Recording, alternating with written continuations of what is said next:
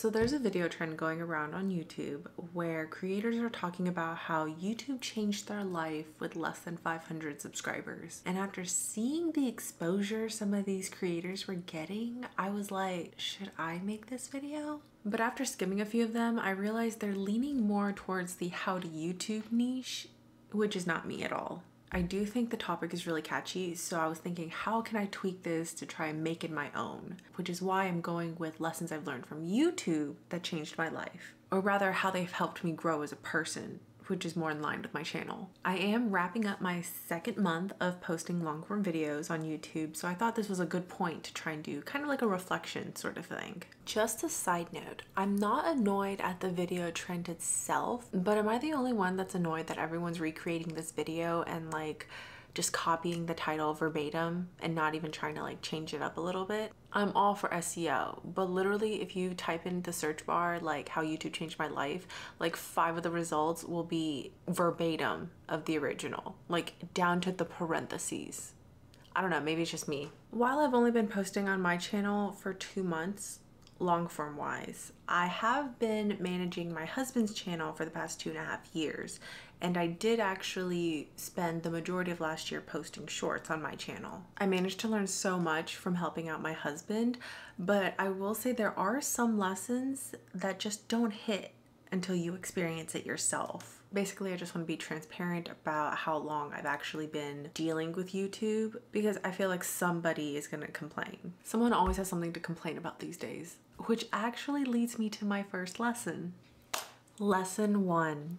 Everyone is a critic. YouTube and social media in general has taught me that someone is always going to have something to say, no matter what you say or do on the internet. Basically, just because it's the internet. No matter how much you research, no matter how much you prepare, the chance of someone disagreeing with you is pretty high. Sometimes it's literally just for the sake of disagreeing.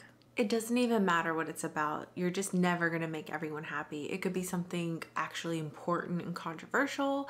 It could be something super silly like cake versus ice cream. Like, you're just not gonna make everybody happy, and that's okay. The important thing to remember is that people that are doing better than you, people who are successful and happy, they're not the ones that are going to be bringing you down. They're not going to be the ones complaining. They're not going to be the ones that are leaving nasty comments. They're not going to be the ones bringing others down.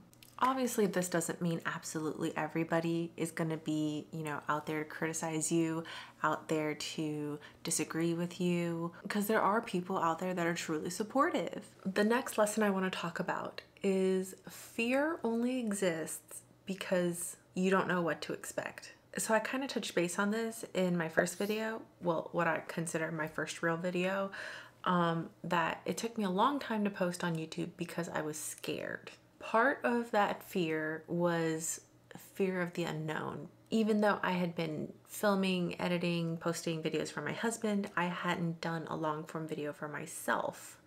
Again, I don't count the very first video I have.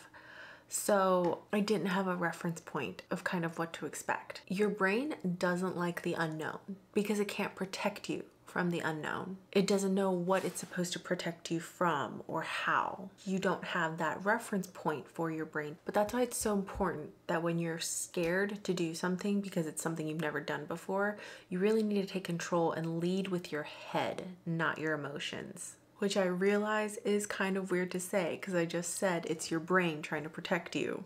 Anyways, the point is you need to take charge. You need to go through with it, whatever it is that you're scared of doing, and just accept the fact that it's probably going to be sloppy. For me, it was hitting the record button on the camera.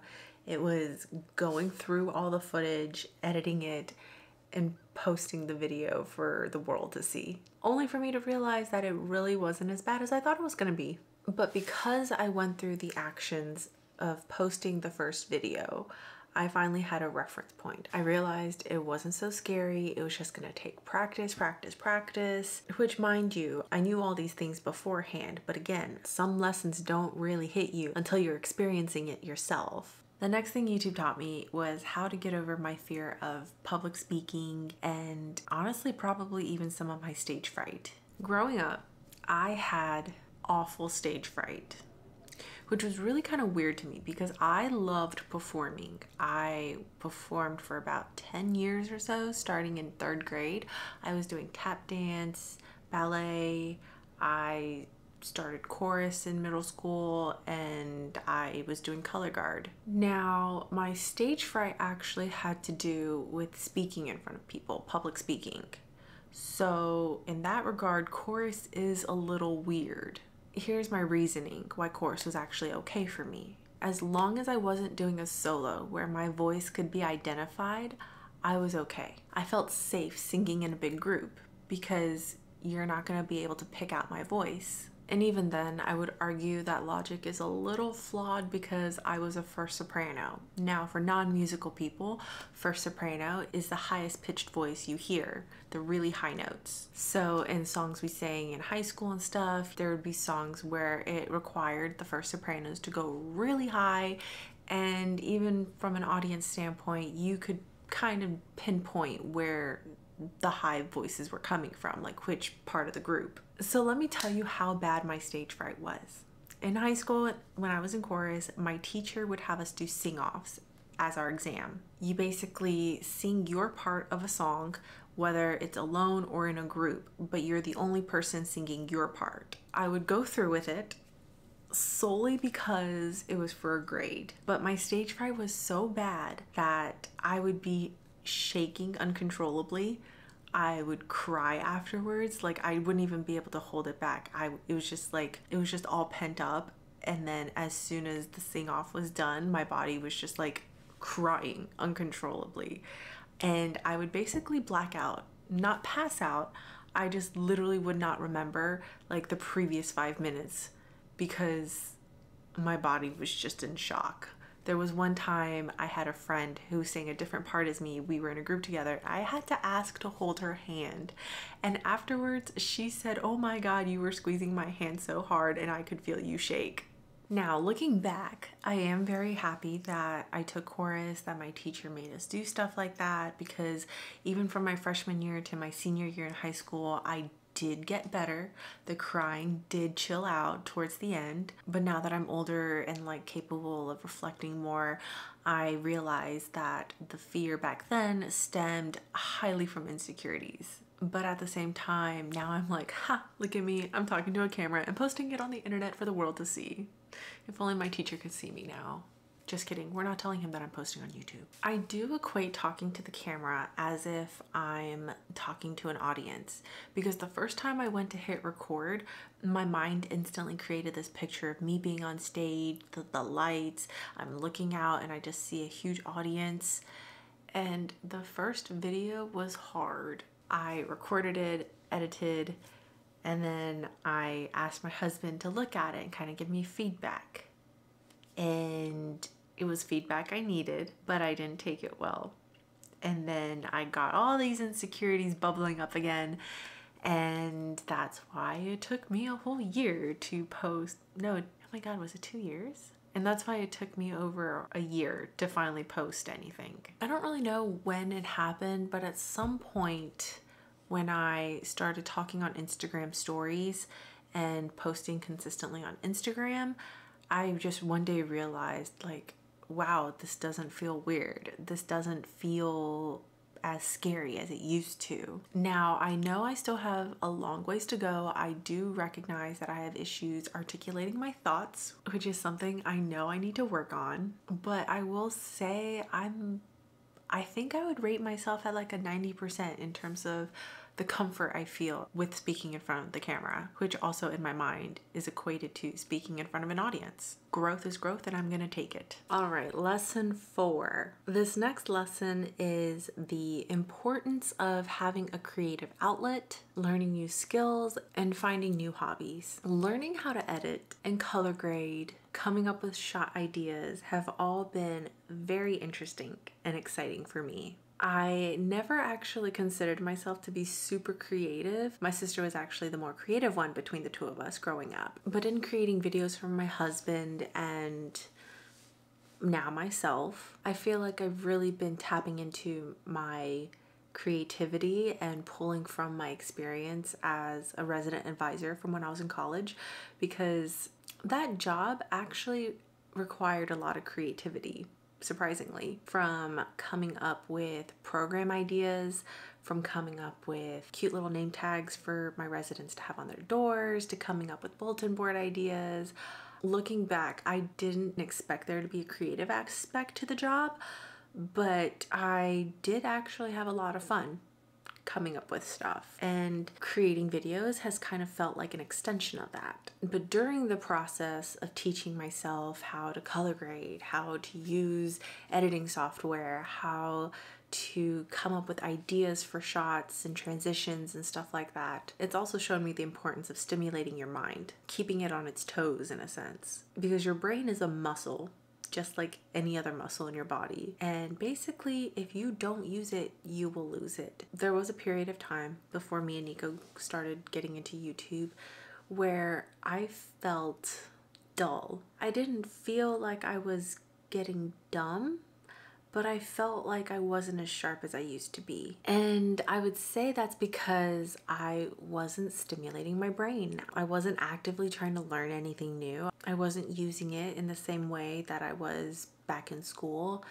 And yeah, I felt dull. It really felt like because I wasn't using it at the same capacity where I was constantly learning something, like it was losing its capabilities.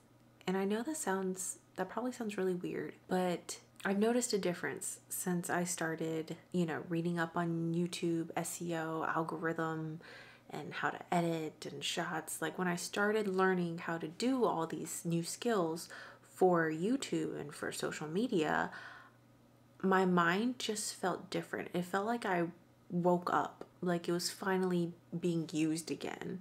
I don't want to go back to how it used to feel. I don't want to feel like my brain is dull again.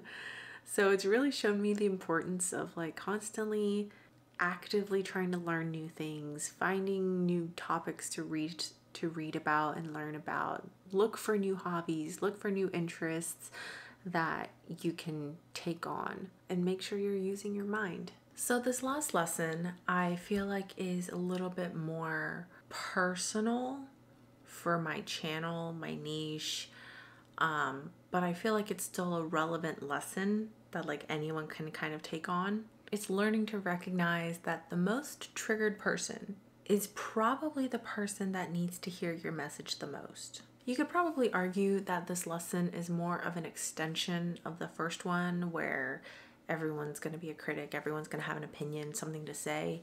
But I've come to find that the nastiest people that have left comments for me on YouTube are the ones that are taking things out of context. And some of their comments really make me go, where the hell did you get that from? Because that has nothing to do with my video, short or long form. But they're the ones I've realized are the ones that need to hear the message the most. Unfortunately, they are also probably in a position where they are least likely to listen to your message. They're not ready to hear it, hence the negativity and the verbal attacks. I will say that I have chosen to engage with a few of these people, and they actually resulted in very productive conversations. Usually it ended up being a misunderstanding on their part. We have a little discussion and I've managed to change their minds. But the truth is, most people aren't going to be like that. Most of the people that are coming to attack you, it's because they're triggered in some way. You've unlocked an insecurity, or they feel targeted by whatever message you're putting out, and they have things that they need to work on, things that they need to face inside of themselves. But I've learned that the only thing I can actually do is to ignore the negativity, ignore the mean comments, and just keep doing what I'm doing. Keep making content, fine-tune everything, practice, and hope that when I'm actually better, they will also finally be at a point in their life where they're ready to hear the message and apply it, learn from it, and grow. But it all comes back to them. And are they willing to listen?